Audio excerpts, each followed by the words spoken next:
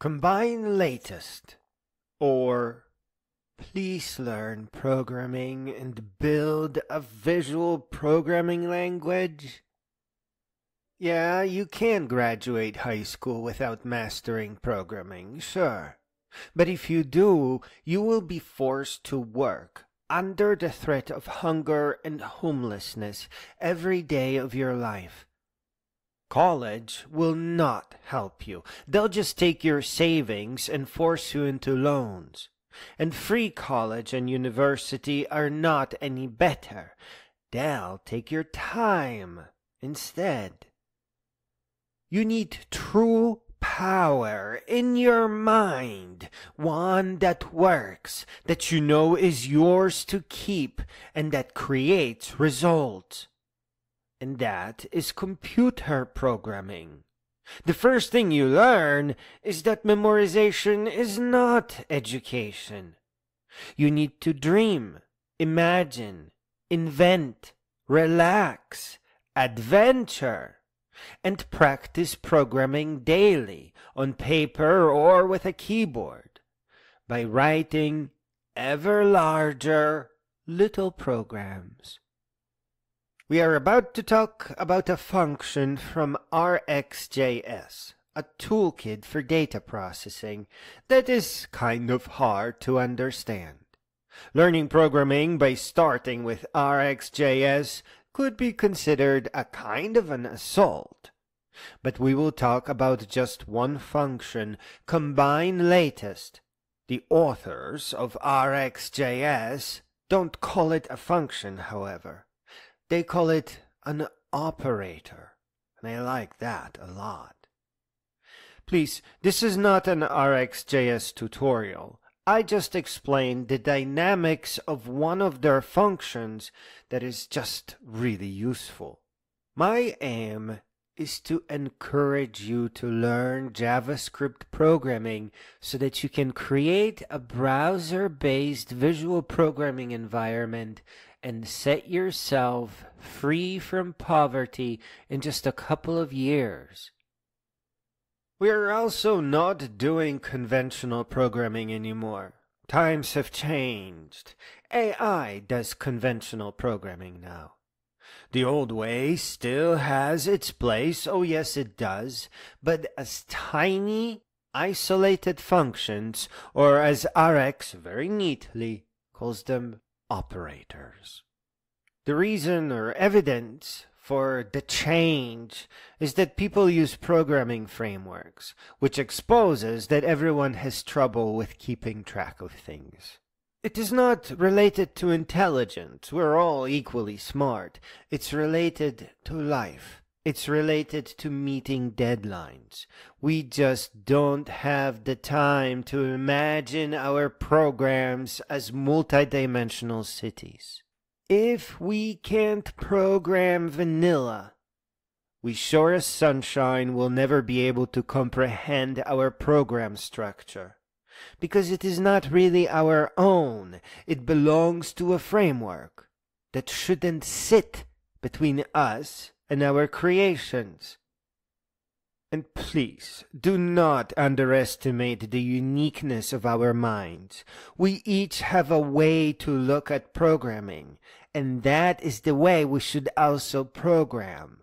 It's our own unique way of navigating complexity. If you hand that to someone else, you will not be able to read your own programs. Now, combineLatest accepts data from multiple sources that you should imagine as pipes. Think communication cables. You will need this for the design of your own visual programming language. combineLatest combines the latest value arriving from each of those pipes and then sends the combined data through its output port. Please be aware that in order for it to know when to start sending out the combined data, it needs to know how many pipes are stuck into it. And it must wait It must wait until data comes from every one of those pipes. If you got 3 pipes stuck into your combineLatest, it will never send data out from just 1 or 2 pipes. combineLatest will wait for all 3 to bring data in. It combines the latest values from each of its inputs and sends it along as its own output. Practical use: you have 3 web pages that you are waiting for to load. Each of them will send you status information, either page loading or page ready. And you want to check if all pipes are ready before you send out an action to let your application move on to the next step. 1. You will never be bothered with empty values, null or undefined. combineLatest waits for real data. Once you start getting status information, it will be either page loading or finally page ready. JavaScript has an every function that can be applied to an array. You can run that over across all the status information you get. And when all status reports page ready, then the every function will return true. Otherwise, it's always false.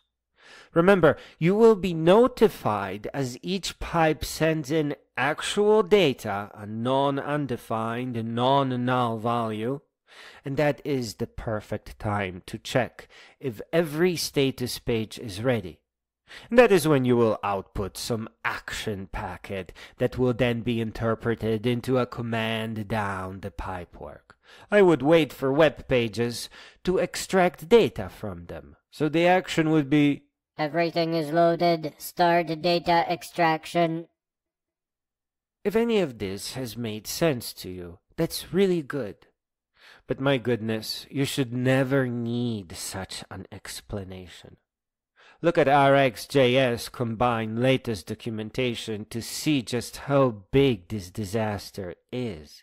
Neither the neatly written single-sentence explanation explains very much, because it's introducing new concepts, nor is the marble diagram very helpful. Frankly, it's scary. It's certainly not useful for a cheerful person having a nice afternoon with their cat and hoping to go on a walk later. Which brings us to visual programming, where, incredibly, you wouldn't ever need an explanation for what combineLatest does. You could see it with your own eyes. This is actually somewhat similar to when a computer player looks to upgrade their character and they look through a list of kung fu moves. They get to see a preview of how everything works, and you would get to see a demo of combineLatest, where you could study all the details about it before choosing to drop it on your scene or into your workflow. See, part of what visual programming languages do is show you how data flows by animating all the packets on your screen, showing you where all the marbles are flowing.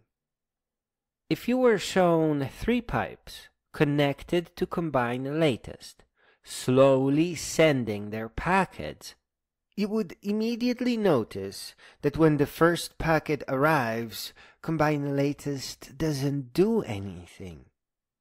And the same goes for the second packet. You'd easily see that combineLatest activates when all the packets arrive. It waits for all of them before combining them and then passing them along as one. This is not a computer game approach to learning programming. This is advanced programming. Listen, even if you don't end up using your own visual programming environment, you still learn. You learn so much. And learning Rx, functional programming, and reactive programming is almost the least of it, because you've learned how to build an inspiring application. A year of poking around at responsible visual programming, perhaps in the back of your high school classes, will have you come up with a plan on how to build your own visual programming application. I don't want you to wait for good visual programs. I need you to make one yourself.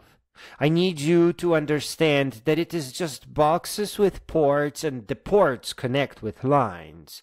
And the boxes, of course, represent operators like combineLatest. Learn JavaScript, use the Bootstrap CSS framework for user interface and even Windows, use SVG for lines, and use the agent model as a replacement for Rx. Just ask the AI to give you a JavaScript version of Erlang's OTP framework, and know that you are just sending and receiving data between objects. But you don't use addresses. The pipes pass the packets for you, so you just send through an output port, and the pipe connected there will deliver your data to wherever it's going. Please do not wait for the era of visual programming languages. Use the opportunity that era has not yet arrived.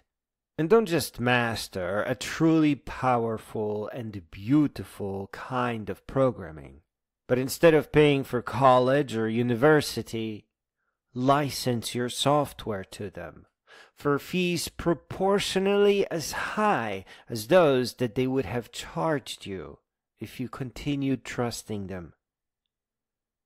Mark my words, the era of visual programming languages is coming, because the AI can easily generate any kind of operator or small function that you could possibly wish for. Code will move away from state management flow patterns and questionably useful frameworks that only sit between you and your invention, to visual flows that you can animate and watch and enjoy in your debugger. Packets or marbles that anybody can track by just watching them flow and transform through all the pipes and operators.